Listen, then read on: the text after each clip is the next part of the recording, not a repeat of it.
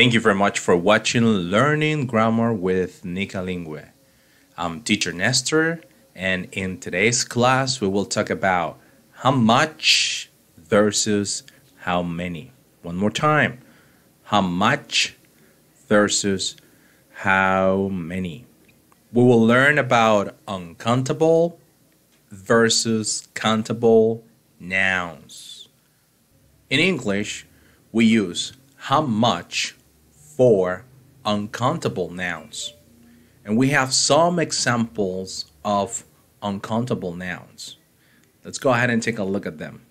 For example, salt, soup, tea, cottage cheese, pasta, honey, water, cheese, butter, seafood, and mustard.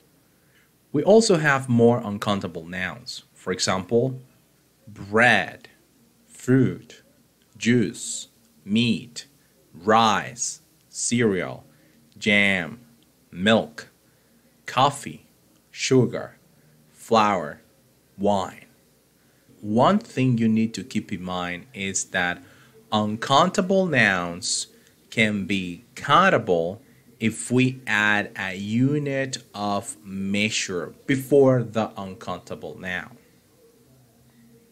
For example, we have a bag of, a bowl of, a cup of, a container of, a dish of, a jar of, a glass of, a bottle of. They are uncountable, but if we add a unit of measure before the noun, we turn them into countables. Let's take a look at the following examples.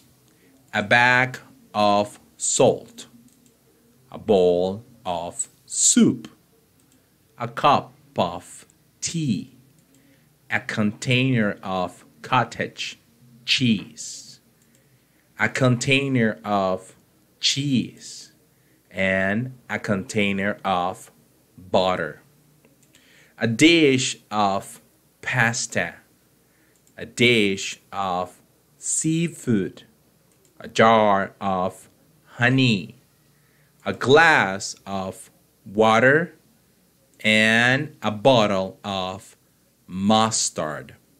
On the other hand, we have countable nouns. We use how many with countable nouns. For example, bun, sandwich, apple, orange, burger, fries, eggs, salad, vegetables, cookies, potatoes,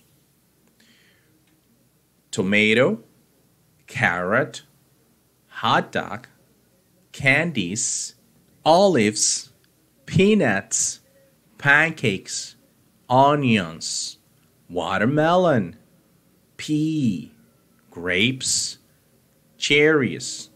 Remember to do the following activities. Download the PDF file, print, answer, and show it to your language specialist. Thank you very much for watching, and see you in class.